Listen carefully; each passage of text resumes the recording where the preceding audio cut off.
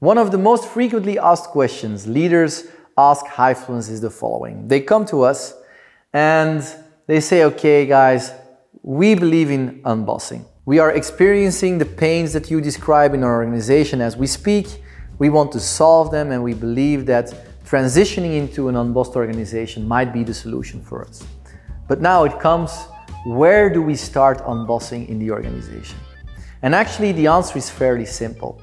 You start almost simultaneously at the same time, two levels in the organization: the top management and the front line. It's up to the leader first and foremost, so the top of the organization, to self-reflect, introspect, and crystallize what unbossing means to him or her. How far do you want to go in autonomy?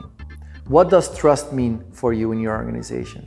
What kind of things do you never want to experience again? What kind of decisions do you still want to make, and what kinds of decisions do you want to delegate to the outside of the organization?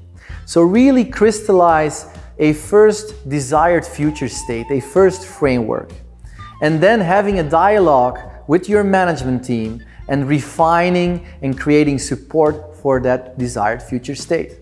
Because the leader needs to be the one driving the change, and at the least the management team should be supportive.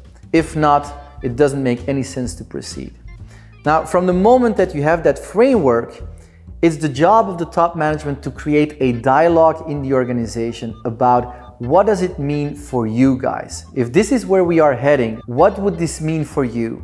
And you start inviting them to participate in the dialogue. And there comes the second level, because following the dialogue, you will start experimenting. And where do you start the experiments? Well, there where giving autonomy can create the highest value for the organization. Or in other words, there where bureaucracy today has the most negative impact on the organization.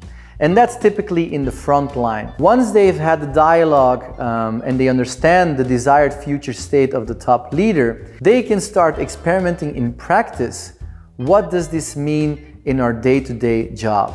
And you can start different experiments in all your organization. This is not a big change project. There is not a huge master plan. Just have the dialogue on the framework and start experimenting and learn from it. Innovation-wise, lean startup-wise. Now, while I'm explaining this, I hear a lot of people thinking, okay, Nick, but if you start unbossing both at the top and in the front line, what about the middle management?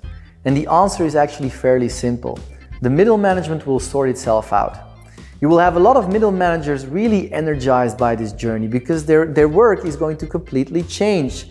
They will move from a bureaucratic middle management function to a more mentoring, coaching, supporting management role, close to the teams who are in contact with the customer, creating value for the customer and the organization. So their life is going to change. They will be more energized, more productive, more happy, etc. But obviously you will have also some middle managers who will continue to resist the journey.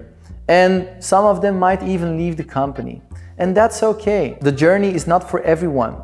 And in any case, you will attract new people who are attracted by the unbossing philosophy and who will jump right into those mentoring, coaching, and supporting management roles. That's basically it. That's where to start.